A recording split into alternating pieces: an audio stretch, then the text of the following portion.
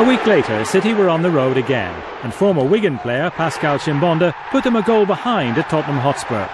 City were without the injured Alano for the second game running, but a bullet header from Rolando Bianchi put the Blues level just after the hour mark.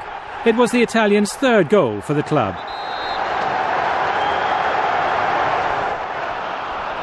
But inside the last 10 minutes, after he'd been the victim of a dangerous tackle the previous week, this time it was Stephen Ireland who saw red.